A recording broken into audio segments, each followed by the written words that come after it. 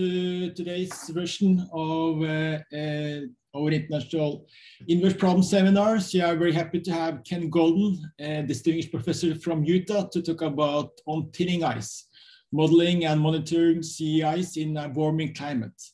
So Ken has been working on sea ice both from the real perspectives as well as the mathematical perspectives.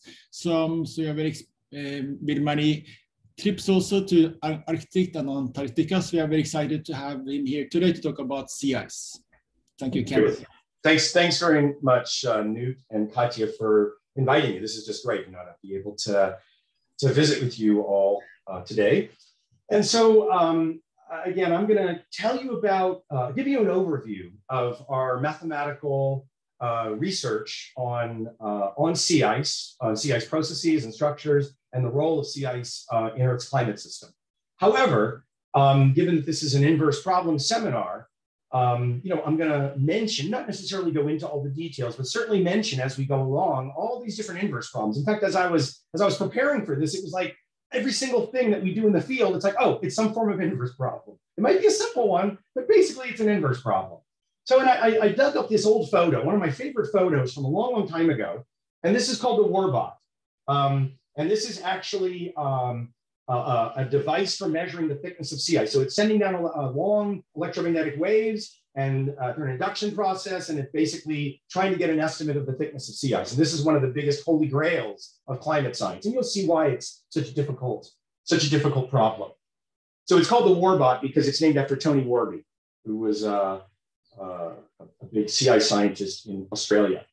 So why study sea ice? Well, there's a lot of it still. Covers about roughly 12% of Earth's ocean surface, but it fluctuates a lot. It forms the very thin frozen boundary layer between the two principal geophysical fluids on the Earth, namely the ocean and the atmosphere. It mediates the exchange of heat and gases and momentum between the ocean and atmosphere. Both the melting and the freezing of sea ice play a major role in global ocean circulation, and one of the principal ways that sea ice communicates with the rest of the world. As you'll see, sea ice hosts a very rich ecosystem, perhaps the richest in the world.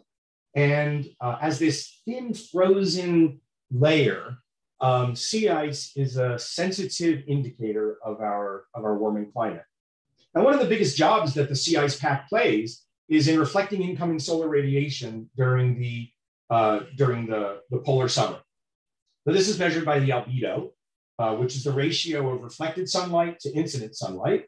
And whereas white snow and ice reflect most of the incoming solar radiation, seawater or meltwater sitting on the surface of sea ice absorbs most of that incoming radiation. So if you start to lose the ice pack, well, you're replacing that white reflective surface with a darker absorptive surface. So it's like a double whammy. And of course, that's the issue, is that we are losing the summer Arctic sea ice pack at a precipitous rate. So here is the sort of the average over the early satellite era, about 7 million square kilometers. Around the turn of the millennium, we started really descending. We hit a record low in 2012, bounced back, but we're almost down there again. And you can say, I mean, look at the numbers that we've lost on the order of half, not some tiny little amount and not over millions of years or thousands of years, but over the space of 20, 30 years, which is pretty amazing. To put this in some geographical perspective, here's kind of where it used to be. And this is the minimal extent in September. So this was just last September, our last minimum in here, as you can see how much we've lost. But I want you to note this hole in the center. So it used to be a lot bigger. And this is an inherent feature of the satellite tracks, the way satellites get their data. So this is called the polar data gap. And one of the really cool inverse problems that I'll tell you about right at the end is how we fill that data gap in. And we have NASA interested in this, and NSIDC and NOAA, places that, to update their climate record. Because the basic issue is, well, it used to be everybody would assume that there was 100% sea ice concentration at the North Pole. But now with global warming, there's not. And so what do you do with that? And you're not going to have accurate long-term records and so on if you have inaccurate data of what's going on in this North Polar region. So ultimately, predicting what may come next requires lots of math modeling. Certainly the most likely is at some point we're going to reach ice-free summers. Might we stabilize? Might we recover? Well, I mean, I think most of the predictions are, unless somehow we were able to suck all the CO2 out of the atmosphere and shut down all emissions, then kind of, it still take a long time. Anyway, who knows? But we're most likely headed for ice-free summers in the Arctic at some point, maybe the next 20, 30, 40 years. From a modeling perspective, so there are these IPCC reports that come out every 4 or 5 years, and this is a little bit of historical perspective and kind of motivates a lot of the work that's been done in sea ice modeling. And so while all the world's best global climate models predict the general decline of Arctic sea ice in the summertime, the issue was that the ice was melting much more rapidly than any of these models was predicting. So this presents a fundamental challenge.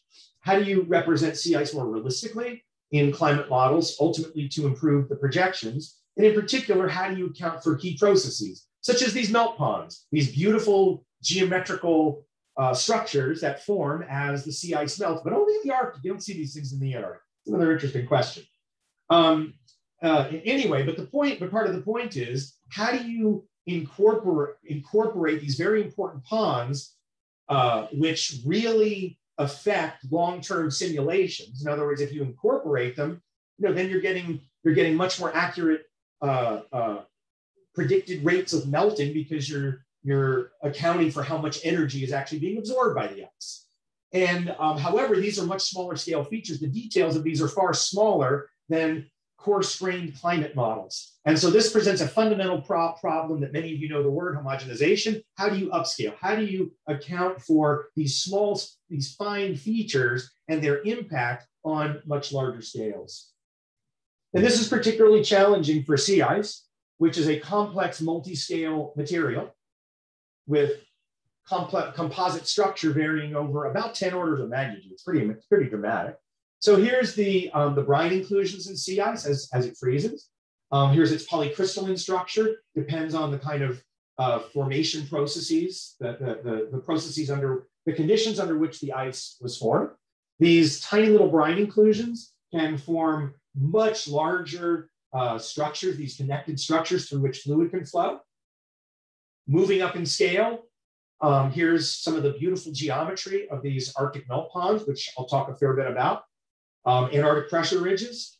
And then the ice pack itself is a complex composite material. Instead of fluid inclusions in an ice host, it's ice flows in a fluid host, the ocean. And this is from space.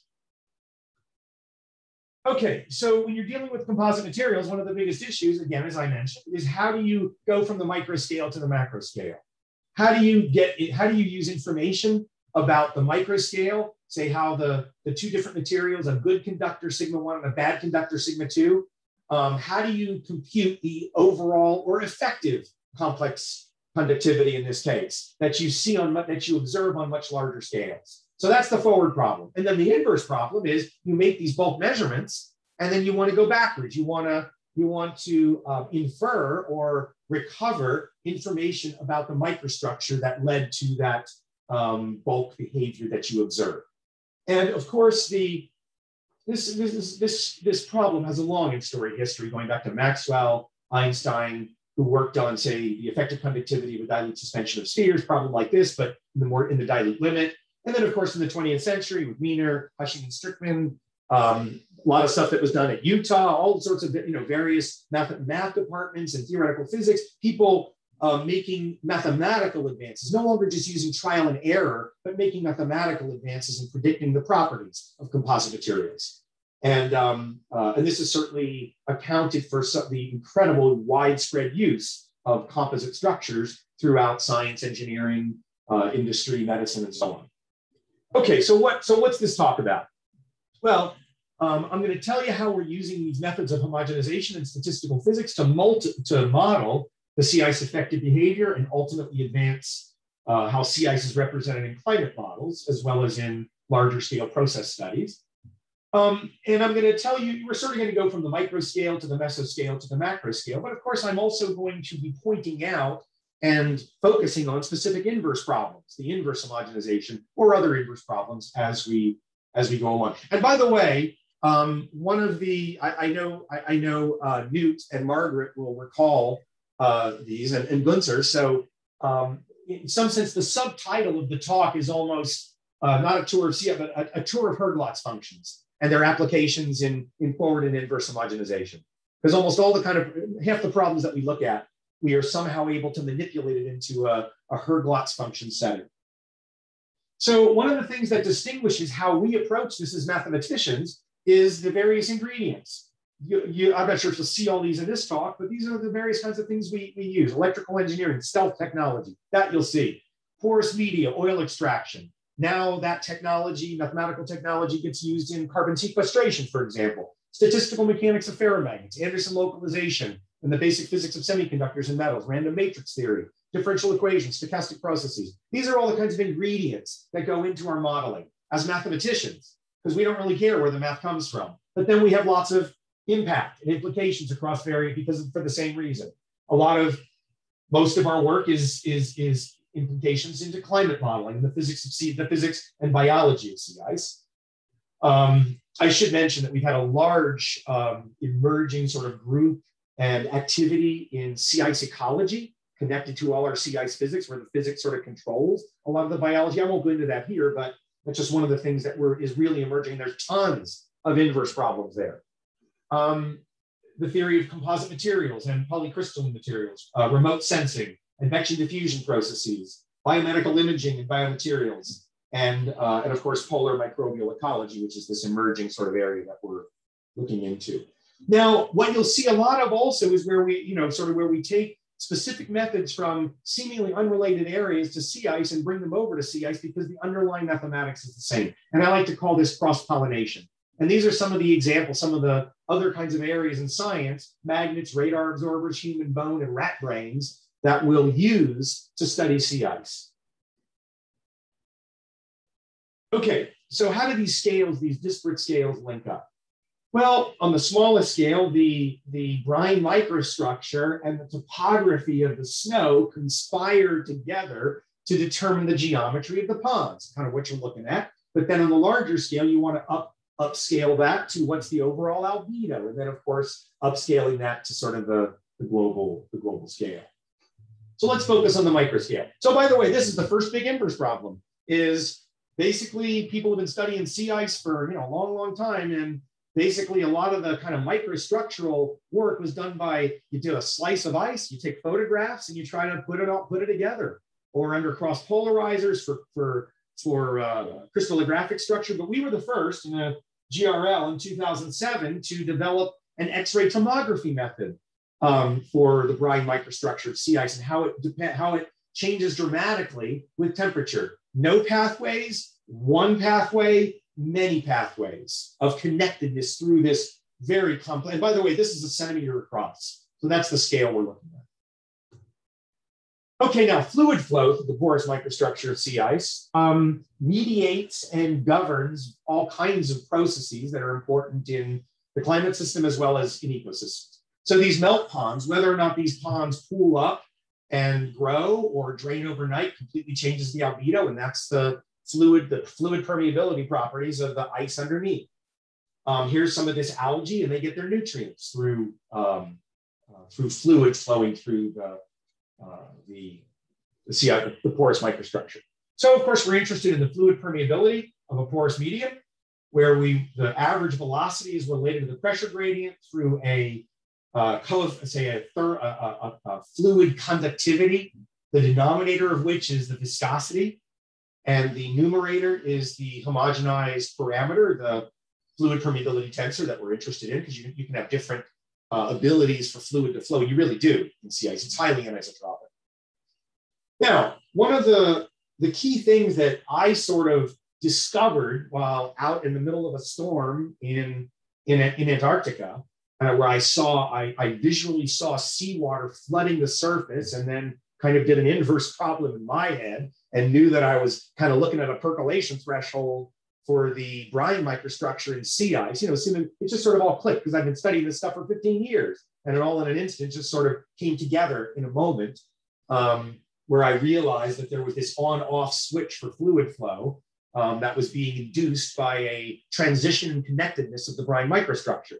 So roughly speaking, for brine volume fractions below about 5%, sea ice is effectively impermeable in the vertical direction. Columnar sea ice is effectively impermeable in the vertical direction. And for brine volume fractions above 5%, it's permeable and increasingly so with increasing temperature or brine volume fraction.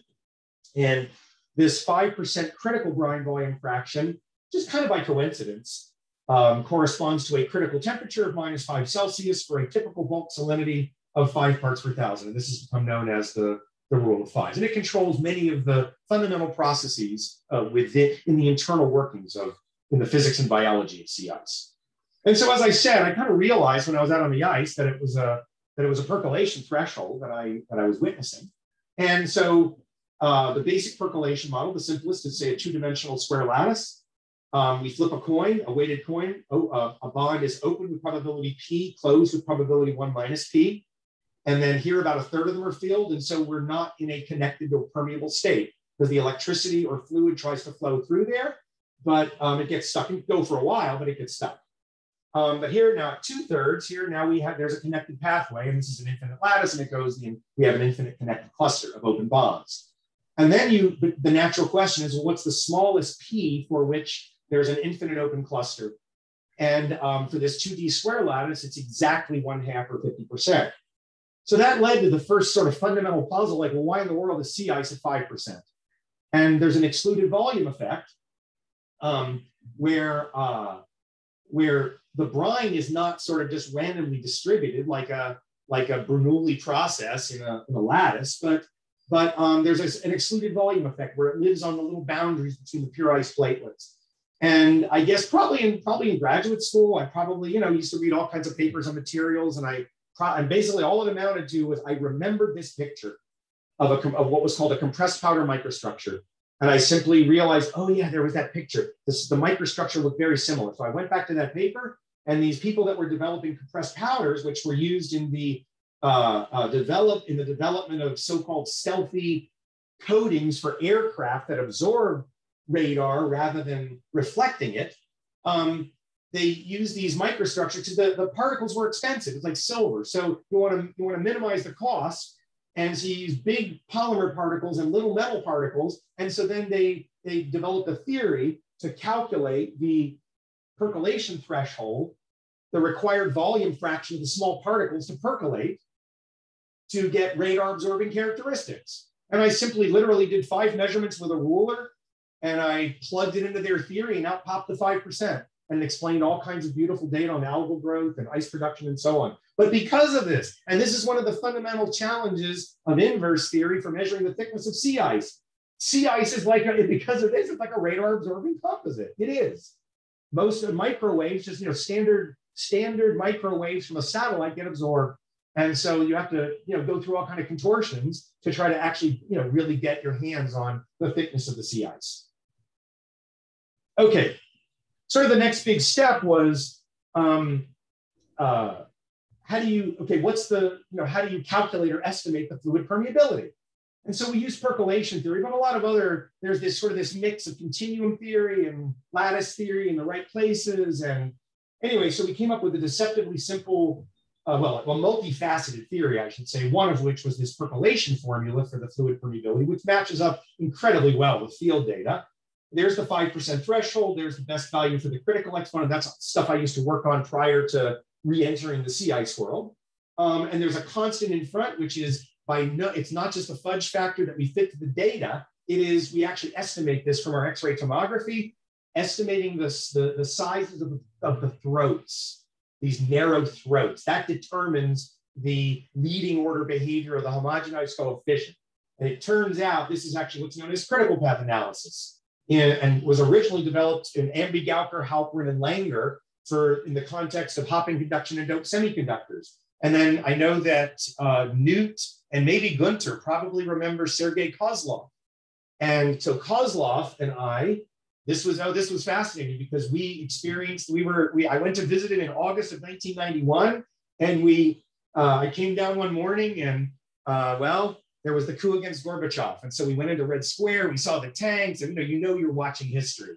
Anyway, it was during that time with Sergei that we didn't know that they had done that, but we redeveloped the new theorems and models, which rediscovered this critical path analysis. And I ultimately adapted that to this fluid problem and to estimate this leading coefficient. Anyway, and the other main part, as I mentioned before, was the big inverse problem, was the X-ray tomography. And ultimately, it was finally, even though I discovered this thing in 1994 out on the ice, it wasn't until 2009 and the much later development of the X-ray tomography that we were able to really confirm this and really really examine, using tomographic methods, the microstructure of the sea ice. Okay, now all this theory is good and fine if you don't have algae, but if you have algae, they secrete extracellular polymeric substances, EPS, that affect the evolution of the brine microstructure. In other words, with nice sort of behavior like this, but then with EPS, it messes up the microstructure. This is actually the algae, and it's being, the blue is stained EPS. And so the sizes, what it does to the geometry is, instead of a classic log normal distribution for the cross-sectional areas of the brine inclusions, we observe a bimodal distribution. So anyway, one of my PhD students, he's now at Texas with Clint Dawson. He developed a 2D pipe model, but also rigorous bounds, and was able to sort of recover a lot of the behavior that had been seen in the field in experiments. And he's with this EPS-laden CS. By the way, this is a really interesting problem. How do you identify EPS in sea ice electromagnetically? Anyway, okay. So here's just a little rundown from some of the experiments we were running for quite a while about developing E&M methods for monitoring fluid transport and how the microstructure changes with changes in temperature and so on. So we did extensive measurements of fluid and electrical transport properties. Here you just see some of these scenes. This is actually setting up a Wenner array. So this is direct inverse. You're setting up electrodes on the surface and you're recovering the layering in the ice. So here's me on the doing the first measurements of fluid permeability in the Antarctic ice pack. And of course, the first thing you see, it's the cover of the notices, a big scientific journal. So obviously these guys are doing big time experiments. We'll know they were playing soccer out on the ice. While I was working here probably way after dinner or whatever on my little permeability goals. So this is another one of these cool inverse problems. What do I do? This has been a whole evolution. I started out literally with my watch and a ruler, and I would measure how, I would literally take times as to how rapidly the water came in. But and then you can plug into formulas and then sort of invert for the permeability of the ice at the bottom of the hole. That's an inverse problem. And anyway, but then we started dealing with this was on an expedition where we only had really thin ice, so I could do this. But then we had really deep holes, so we had to develop a tent pole method where we've gone through, and then we adapted reservoir technology. And anyway, that's the best because it's all sort of automated and gets you really good results. So we've come through a whole evolution as to how you the various inverse problems that you go through to measure the fluid permeability of the ice. Okay, so this was some of our first inverse work. So actually, this is from a classroom. This was our first instrument. This is from a classroom at the University of Tasmania. And here's my Wenner array I was setting up and inverted. We got a paper out of that.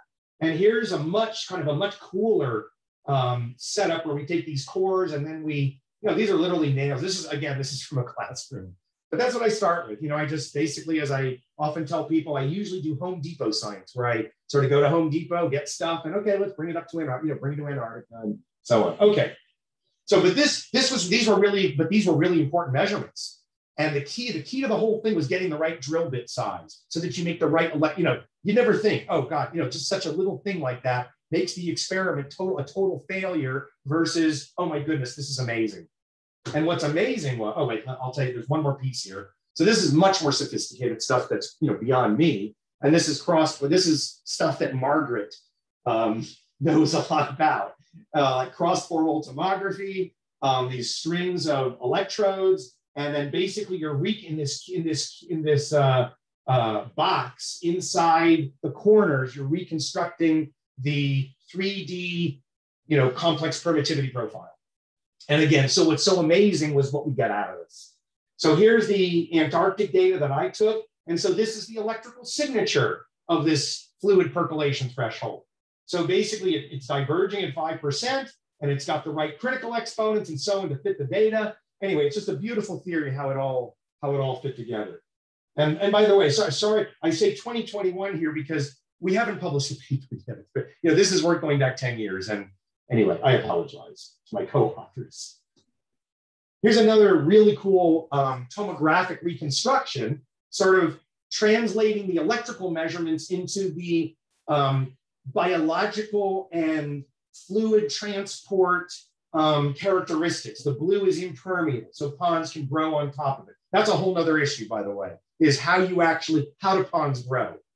It's a whole nother extremely fascinating thing that I won't go into, but we discovered that on a recent Arctic expedition, how that actually, because there's a fundamental conundrum. Anyway, this green is impermeable enough for CO2 exchange and buildup of nutrients, but you still support sort of an intermediate and then really permeable ice down at the bottom. Okay, measuring sea ice thickness. So this is me setting up my winter array. That's one of the things you can do with it. Here's the warbot from down on the ice. This is actually what's inside the warbot. And this is also my German colleagues have a version of this called the EM bird that they hang from helicopters or from planes, and they get huge swaths of thickness data. But the old-fashioned way, which I have literally done probably thousands of times in my life, is you drill down and there's this cool little instrument. It's another inverse problem. It's a little instrument. You got to jigger it to catch the bottom of the ice. You got to get down through the hole, but then it has to open up and deploy so that you can get the bottom of the ice and do the measurement. But then you have to get it back up again. It's non-trivial, especially when it's -40 out and you're freezing cold. Anyway, but this is great. So this is one of my first undergraduates that went to the Arctic.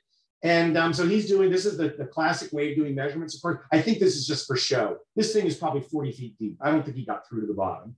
And of course, he's got the gun because of polar bears. Although this was before they had, now when we write NSF grants, we have to specifically include I think it's I don't know, thousands and thousands of dollars for professional bear guards. Their official title is mammal hazer.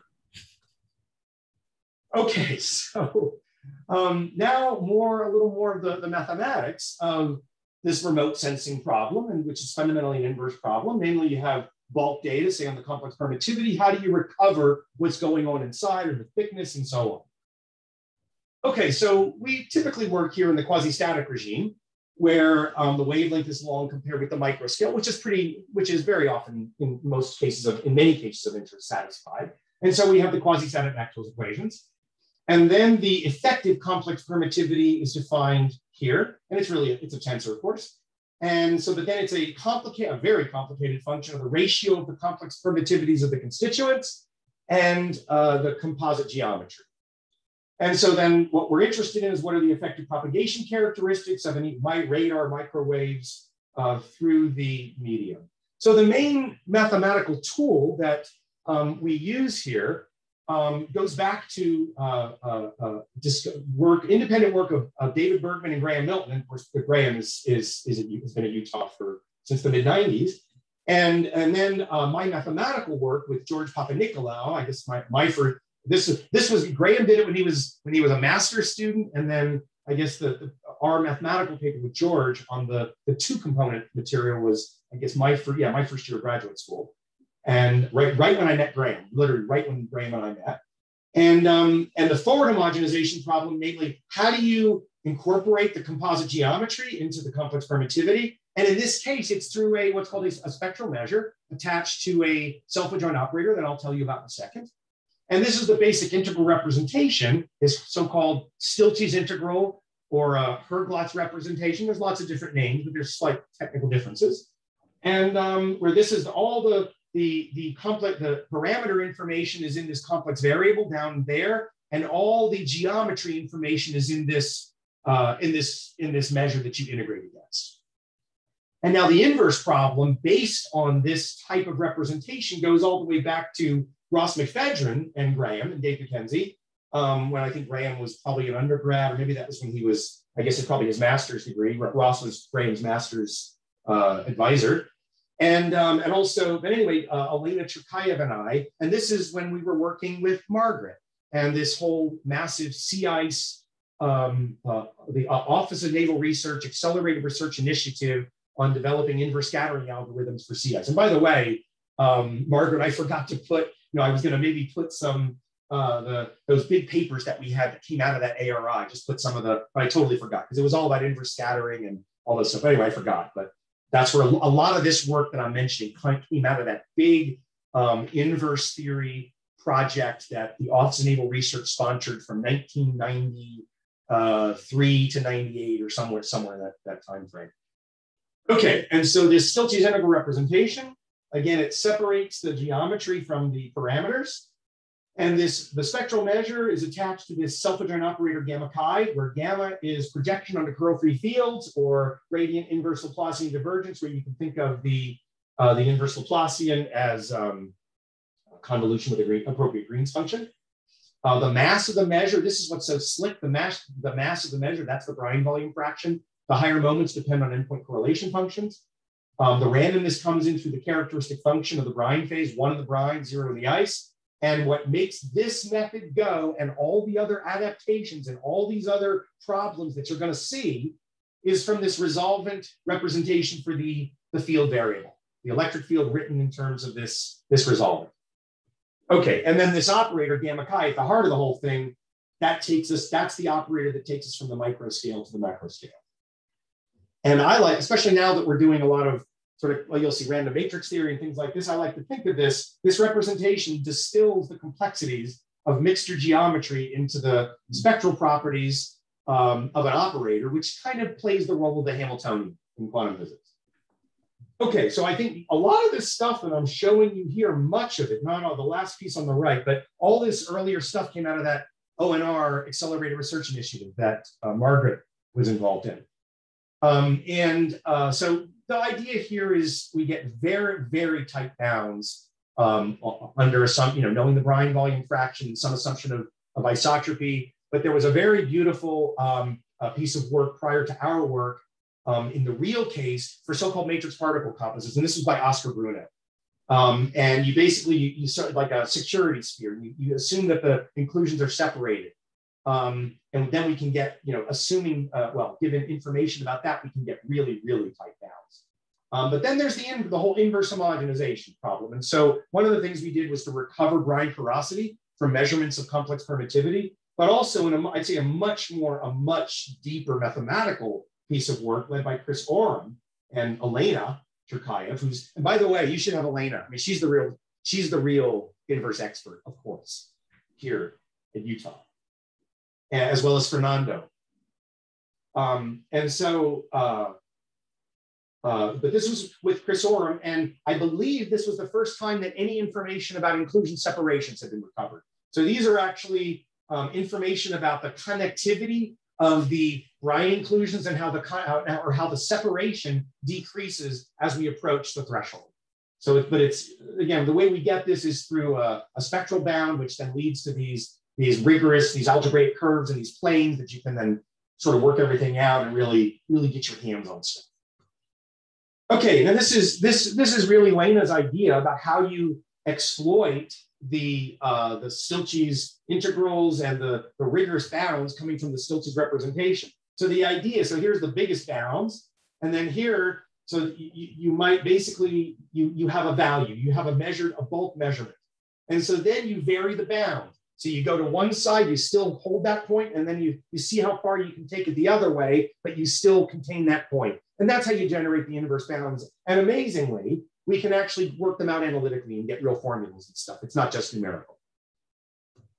Okay, another fantastic inverse problem. And again, this was led by Lena, where we adapted the methods that we developed for characterizing the connectivity of a brine microstructure to human bone, because as you can see, they look very similar. And the whole idea then was to, given complex permittivity data, use Lena's regularized inverse schemes and so on to reconstruct the spectral measure. And here you can see the reconstructed spectral measure for young healthy bone versus older osteoporotic bone. And so basically what we were doing was developing a new method for hopefully non-destructively, without cutting the bone open or whatever, to really see what's going on inside there. And unfortunately, we haven't sort of followed up too much with this, but something we might get back to at some point. But of course, the bottom line here is, why can we do this? Because the math doesn't care. It's math. It doesn't care if it's bone or sea ice or lungs or brains or whatever. Okay, so we realized that if we could get our hands on this spectral measure, then we really have a lot. Because there's this, basically, I should say that these Stieltjes integrals represent all kinds of transport coefficients. With this, and you have the same geometry, you have the same spectral measure. So the spectral measure depends only on the composite geometry. If you discretize a microstructural image, it gives a binary network. And then, interestingly, this fundamental operator becomes a rather complex random matrix. Not a random matrix where each entry is chosen through, from some Gaussian distribution or something, but where there's underlying structure. But the structure of the geometry of the material is deeply reflected in the structure of that matrix and its entries. And so then the spectral measure can be computed directly from the eigenvalues and eigenvectors. Now, I should say that there were far more interesting mathematical reconstructions of the spectral measure, really using inverse methods, where you're doing high resolution calculations of the complex permittivity in the complex plane, and then going to the boundary, taking the boundary values and sort of reconstructing what's on the boundary from values in the plane. But we're doing the direct thing, where we just calculate it directly, and that opened up a whole new door that we did not realize we would see. So here's the 2D square lattice. 10%, 3%, there's the threshold. And here's our calculations of the spectral measures, which correlate with other people's calculations of these. But then because we actually calculated the eigenvalues and eigenvectors directly, we could look at statistics of the eigenvalues and eigenvectors. And this was a brilliant observation by my PhD student, Ben Murphy, who actually worked there with Jack at Irvine for his postdoc. And anyway, he discovered that there was this incredible transition. As you develop long-range order, you make a transition from uncorrelated eigenvalues to eigenvalues that obey the Gaussian orthogonal ensemble of which is like Wigner-Dyson universal distribution made famous in random matrix theory. So that led us into random matrix theory, initiated by Wigner and Dyson, who first used random matrix theory to describe the energy levels of heavy atomic nuclei. And amazingly, these same distributions, they say that we're interested in the Gaussian orthogonal ensemble, that's for us, but there's also the Gaussian unitary ensemble. It turns out that the zeros of the Riemann zeta function, their separations amazingly obey, it appears, numerically at least, one of these Wigner-Dyson universal distributions. Okay, so here's actually the ice pack. Here's our calculations of the spectral measure, but for the ice pack. And so here you see the water phase becoming more and more connected. And here's our calculations of the spectral measure. And as you become connected, you get this big delta component at the origin.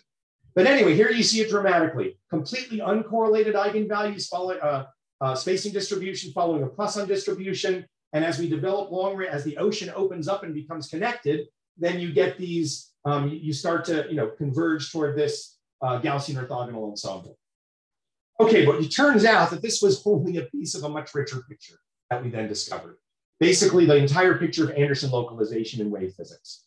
Quantum, optics, acoustics, water waves. And basically, as you ramp up the disorder, you localize the wave functions, and the eigenvalues no longer talk to each other. So what we found a percolation-driven Anderson transition. However, and where you get universal eigenvalue statistics, extended states, mobility edges, band gaps, all this amazing structure that they see in solid state physics. However, what's so amazing is all that is based on, in wave physics, it's wave interference or scattering effects. There's none of that going on here. And so in some sense, I'm going to tell you about this in a second, But what in the bigger picture, what we've done is we've brought the framework of solid state physics of electronic transport and band gaps in metals and semiconductors and so on. We've brought that whole framework of theoretical physics and mathematics over to classical transport, in this case now in random composites, but now we've investigated in detail periodic and quasi-periodic composites. So I just had a PhD student, so he was in physics actually. He just defended the other day, and it was so, it's just amazing what he did.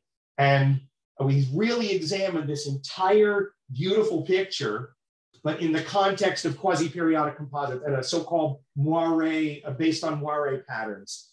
And the idea is this is only that you change the twist angle by 2 degrees and you get a complete transition, a complete transformation in the character of the microstructure and in the character of the transport properties, from periodic band gaps and so on over to basically what appears to be completely random behavior as you tune the moire structure.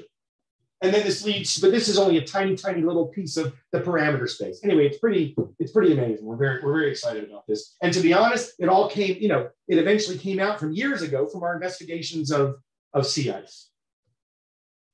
Okay, we've also been working on polycrystalline materials. And in fact, we have some inverse problems going on there right as we speak.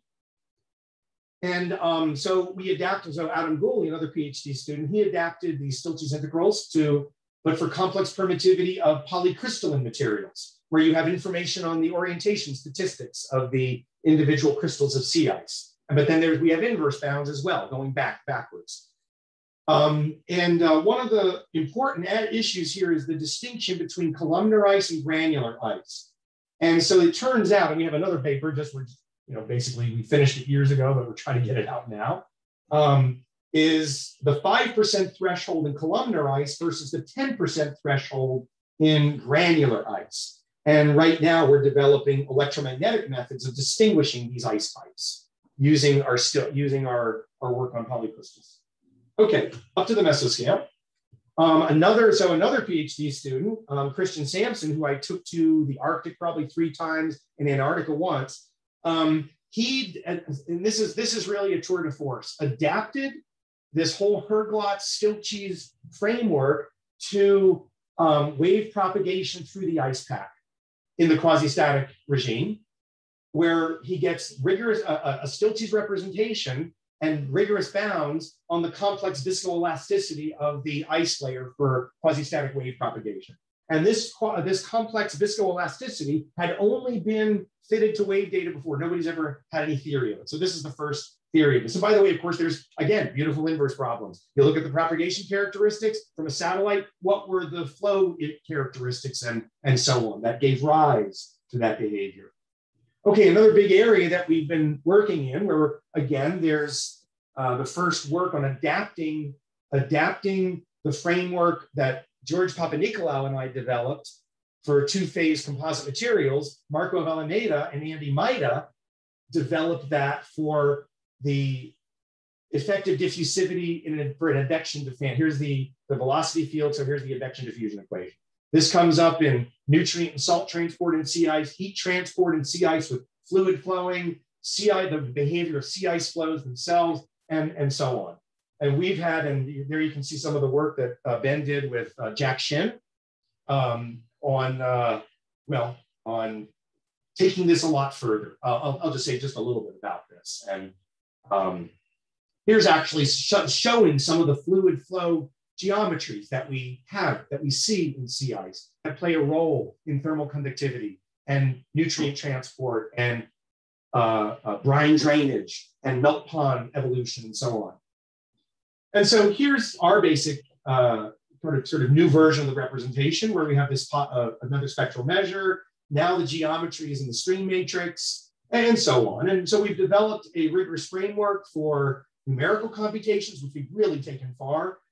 These new representations, and Ben has developed a whole theory of moment calculations. And one of the applications here is to say first rigorous theory at all of the effective thermal transport properties of sea ice in the presence of convective flow. And so that's another paper that we hope to get out very soon. And there's another one that a postdoc, Noah Kreitzman, worked on where a totally different method. She gets a Stilts's representation, but it's another tour de force. And I don't know how she thought it up, but it's pretty cool. And anyway, okay. So this issue of these melt ponds is really, really fascinating. And their geometry, and we've got very interested because they really play a very important role in global climate models. And so, but when I looked at them, I said, okay, this looks like a fractal, and nobody had ever asked that question before.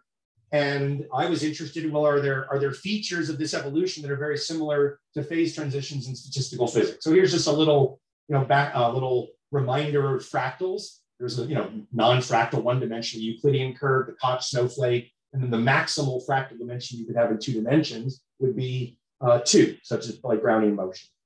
And so motivated by area perimeter data that taken by Lovejoy to show that clouds and rain boundaries have a fractal dimension of 1.35, where this is the basic relation between perimeter and area with a fractal, we discovered, I thought we'd find, some nice uniform fractal dimension for melt ponds, but we found something much more interesting where we find a transition in the fractal dimension, where we have simple ponds, simple Euclidean ponds, and then we go through a sharp transitional region, and we max out close to 2 for these very complex self-similar ponds that have boundaries that are behaving like self-similar curves.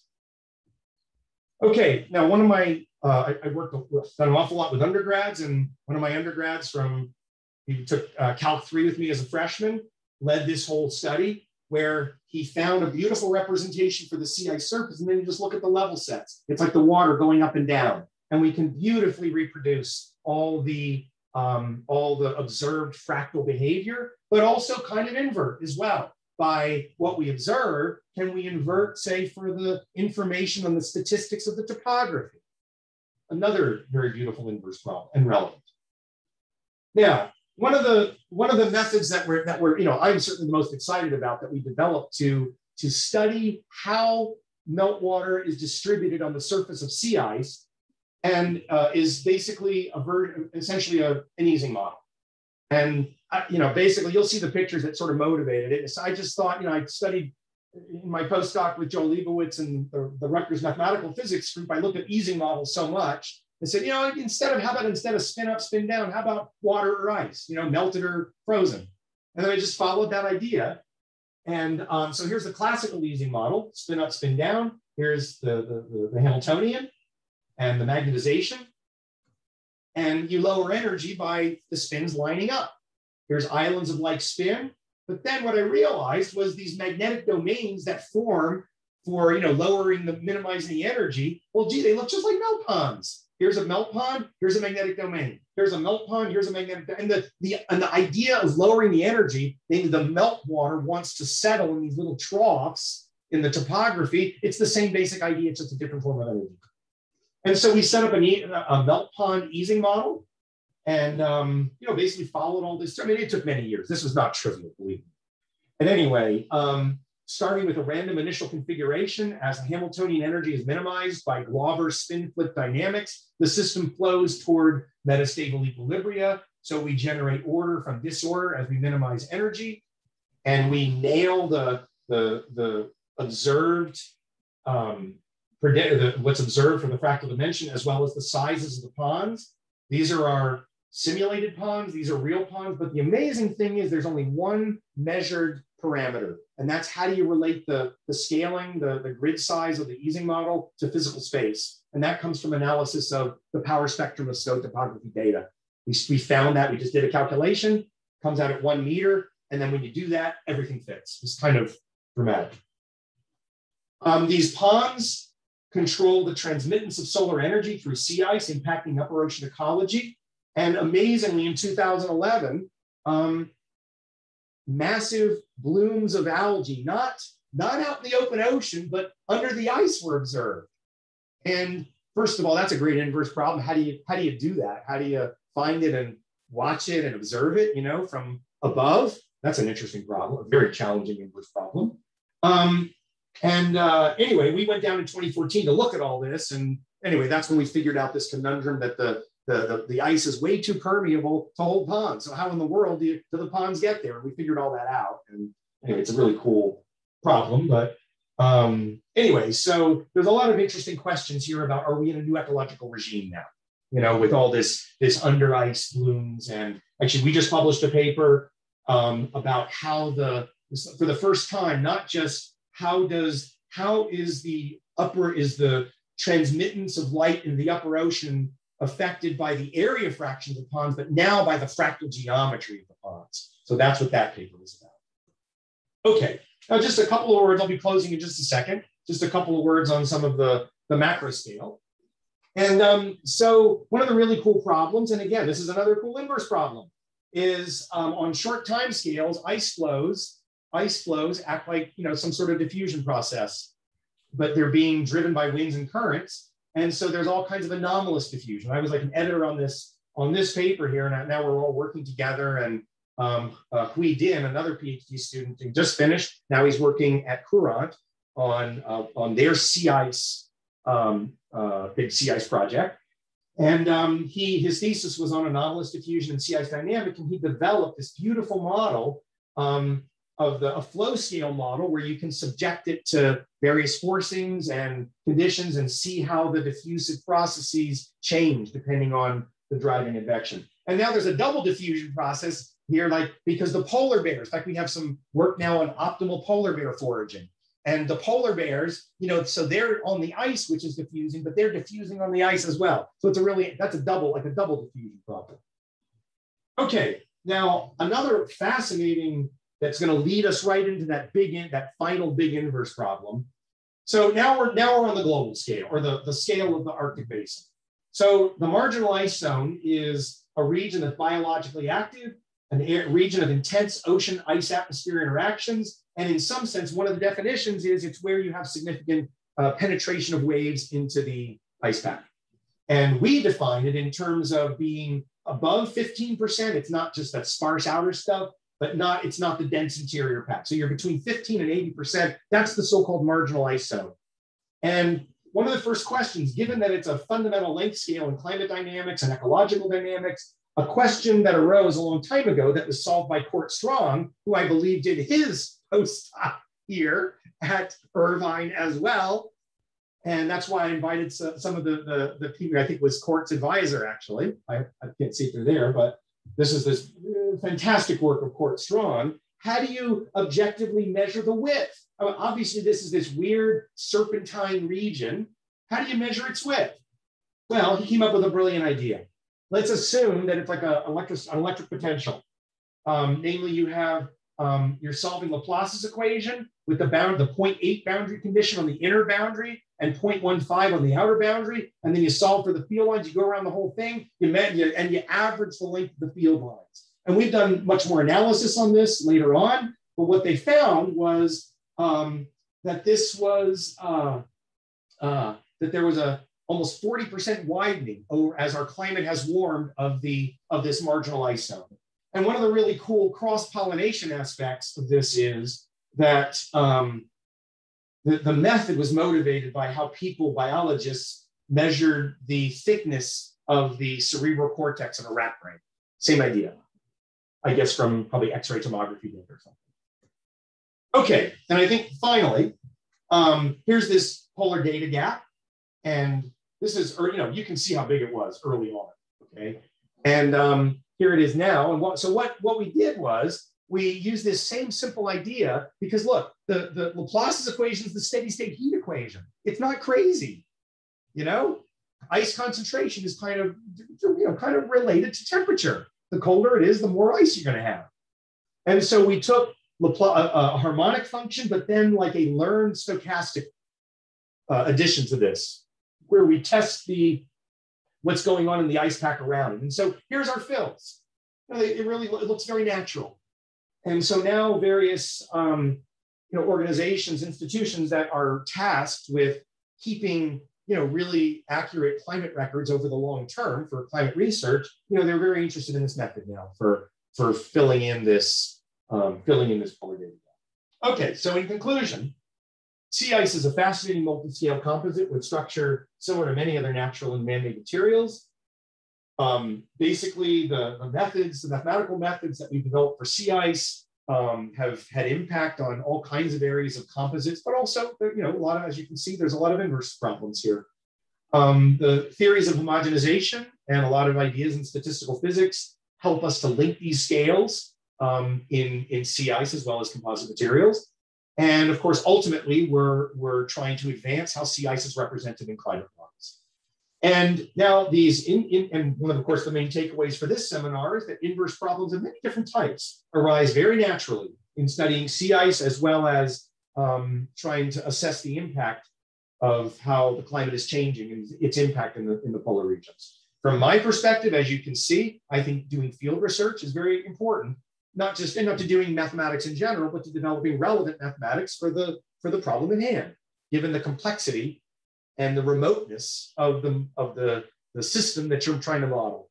And ultimately then our research is in fact helping to improve projections of climate change. It's being incorporated into some of these these widely used sea ice models that go into the big global climate models. And you know, we're trying to improve projections of the fate of Earth's ice packs and ultimately ecosystems they support. So of course I have a lot of people to thank, various senior personnel. You can see Ben is listed now as senior personnel here. And of course, Court, postdocs and a lot of graduate students who I've been mentioning, a lot of undergraduates and some amazing high school students. In fact, I have one now, a new high school student that is, I think he just finished 11th grade, but he's already taken number theory and advanced and abstract algebra and all the calculus, sequence and differential. Anyway, I've been very, very lucky at Utah to be somehow connected with just some of the most amazing students, you know, even of course, graduate students and postdocs, but even at the undergraduate and high school level. So we just had a big kind of review article, kind of a state of the art of sea ice modeling on the cover of the notices. And this was the end of the biggest Arctic expedition in history. This is the Polar Stern that we put on the cover of the notices there. And and finally, I just want to thank ONR and NSF and a lot of governments around the world that have helped us out when we go on these various trips and stuff. And thanks very much for your attention. Great. Thanks a lot for a great talk with a lot of interesting perspective on inverse problems, Ken. So now the floor is open for questions. So please unmute yourself. Should I stop? I guess I'll stop the share there.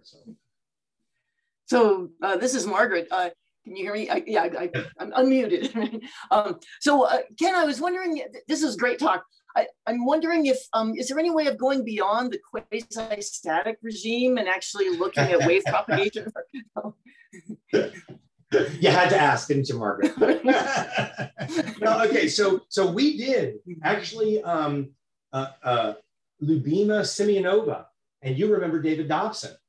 So this was right after our ARI, and we did do, you know, because I played one night with Helmholtz or something like that, you know, and I did find some things, and I started getting things in the right kind of structure, you know, and so she got a PhD thesis out of that. It wasn't exactly what we wanted, you know. It was complicated. However, we do have some thoughts. You know, maybe you and I should talk at some point. You know, we do have some thoughts. You know, moving in that direction, of course. But you know, but we have not actively pursued that, you know, in a while. Of course, you know, of course, that's one of the great questions, though, of course. I bet Knut would be good to have involved. I'm also wondering, what is the state of the art these days on the depth of the ice problem for remote sensing? Okay, yeah, and I'm not the best person at all. However, okay, so you know, there's these EM birds, you know, that you really do get pretty good data, at least when it's relatively flat ice. You know, the picture I showed you at the beginning, you know, that's a little dicey, of course. Right. Yeah. And how do you even define depth and when it's that very? Yeah. So the older measurements. Now I'm not sure. There's Cryosat and then there's IceSat-2 now. You know, one of the things that had to have been done, well, you know, so you got an ice layer and then you have a snow layer, and so you can bounce a laser off of the snow layer, and then you can bounce an EM wave off of the ice snow interface. but you can't get that bottom interface, but you can get the water level. So then you can, but then you have to assume the density approach, which is not so terrible, but, but then there's the snow, so there's all this kind of uncertainty. But boy, I don't know the technology exactly in cryosat and IceSat 2, but my feeling is we're not exactly, don't quote me, but my feeling is we're not exactly there, but I do know there's still a lot of, but they're trying, and of course they're getting data and so on, but, and better estimates than even maybe what I just mentioned to you before. I'm just not as up as I should be with that issue. But however, there's still an awful lot of activity, on expeditions when there's ships up there and planes, and because there was this whole ice bridge, business and NASA ice bridge thing as well, which I don't know if they were using EM birds or whatever, but probably so. I just don't know. But anyway, so there, this is recognized as one of these big major problems that we really do need to get our hands on. But again, as you see, primarily because of what I showed you, the radar observing capabilities of sea ice, why it's a difficult. All right.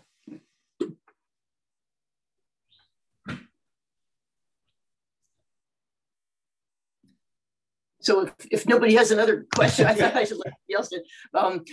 I was intrigued by your comment that you don't have melt ponds in the Antarctic, but so most of the Antarctic ice is freshwater ice, right? That flows down from the, no? Oh yeah, okay. I didn't show my initial my big slide at the beginning of the whole Antarctic continent. So there's the land ice, and then there's the sea ice. Surrounding. And so sea ice around Antarctica is, that's still frozen seawater. Of course, there are ice shelves, there are ice shelves and everything. But why I've heard various explanations of, part of it is the amount of snow. Are there ponds, but are they hidden? There's humidity aspect, there's all kinds of aspects of why, and there are some pretty good explanations, as to why you don't have observable melt ponds in the Antarctic. But it's more of a subtle, kind of more of a subtle type of thing. Hi, Ken. Yeah. This is Jack. How's it going? Okay, Hey, Ben's doing amazingly well, Jack. All right, thank you. So, great talk. I'd like to ask you about the photoplankton bloom phenomenon in sea ice, and what models have been adopted by people in the area. Okay, so we actually, look, I am kind of new to the sea ice biology world in some sense. I've been doing work with we've been adapting like NP models, sort of dynamical systems models, but just for algae like inside the ice, not necessarily under the ice. There are very mostly large-scale numerical models. I think that's where so much of the work has been done, in tracking biomass and so on, in the kind of trying to keep track of overall global basin scale amounts, not as much with local dynamics, on particular populations. That's what we're kind of interested in, is really developing interesting mathematical models, for this. And also, for example, the connection with the EPS, what's the dynamics there? How does the EPS, how that interacts with the microstructure, how does that play into the dynamics of the population? But then, the under ice algae, that's a really new topic.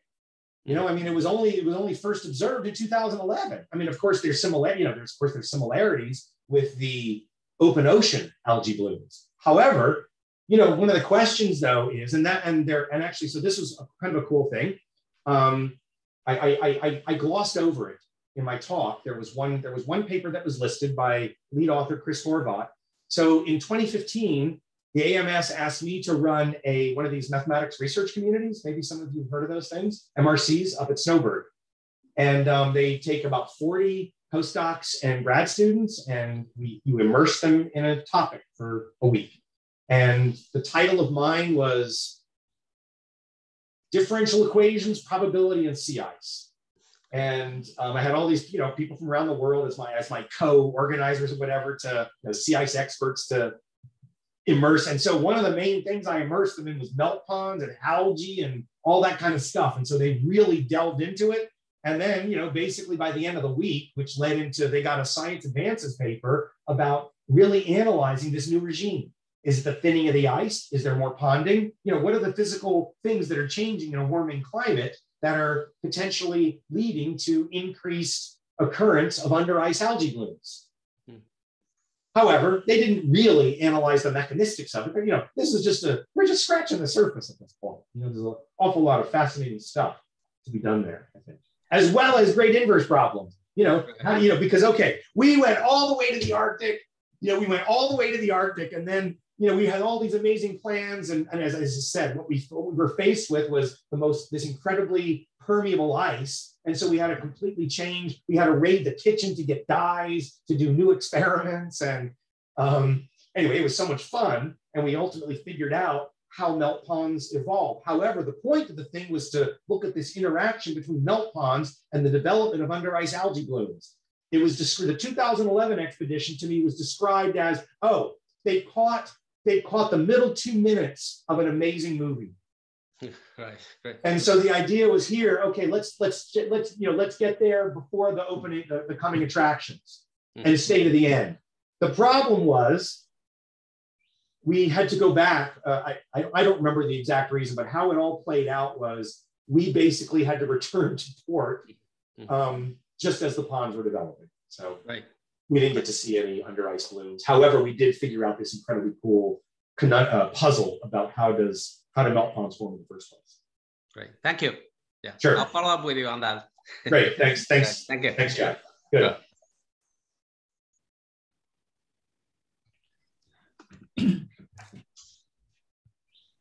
Hi, just a quick question. First, thank you for your talk. Very cool.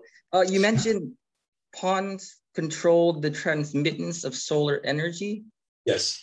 I'm curious, in your model, did you take into account how algae affects that process or no? I'm just curious. That's a great question. And yes, it is. It is definitely incorporated in. We did not in ours.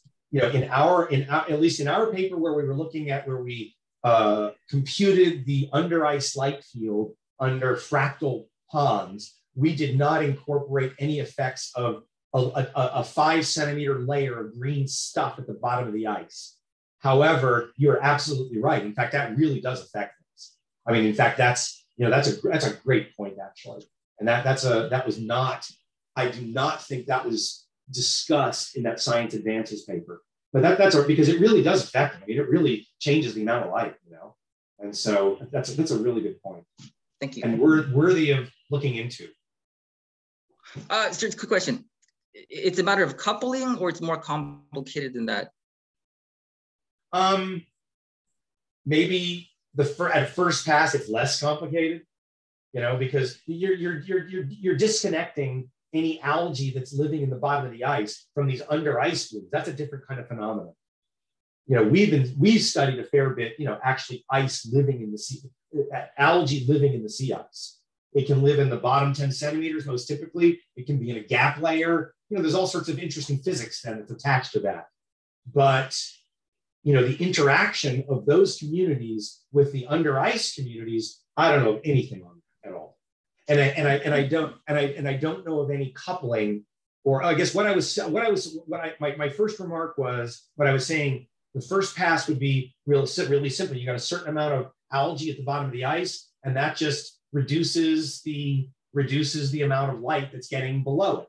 That's all. There's no then feedback effect or coupling between the effect of that community with but there may be, a second order thing would be to then say, okay, are they coupled? Do some of these algae that are in the ice, do they seed the bloom?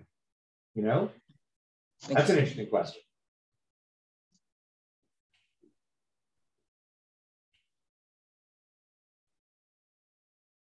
Thanks. Any other questions for Ken? Just a question, Ken. So you mentioned this marginalized zone, and I'm sorry. What? You mentioned the marginalized zone for the ice thickness. The marginalized zone. where you could measure the ice thickness. You mean these EM birds? Yeah, yeah. So what exactly are the measurements again there? Oh, okay, yeah. So what they do, oh yeah, in fact, actually, our electrical conductivity measurements have bearing on all that stuff because they assume that the conductivity of the ice is zero. They've got a big, wavelength, a big transmitter up here, transmitter and receiver, sends down, really, like 100 kilohertz, something like that, really long waves. There's the air layer. The physics is, really simple. There's the air layer. There's the snow and ice layer that's assumed to have zero conductivity.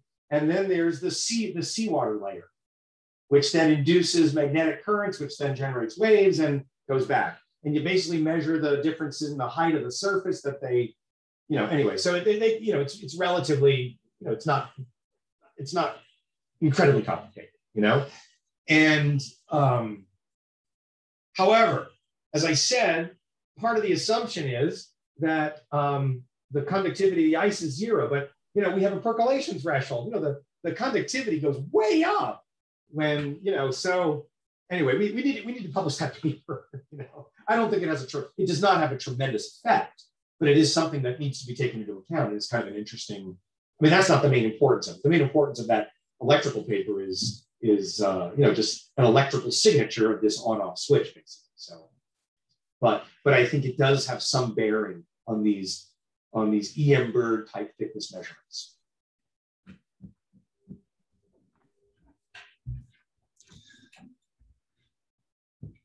Okay, great. So yeah, a lot of interesting problems and challenges, and thanks for a very, very nice talk, Ken. Well, thanks very much for inviting me. This was fun, and it was really fun for me a lot of these things I hadn't thought about in a long time.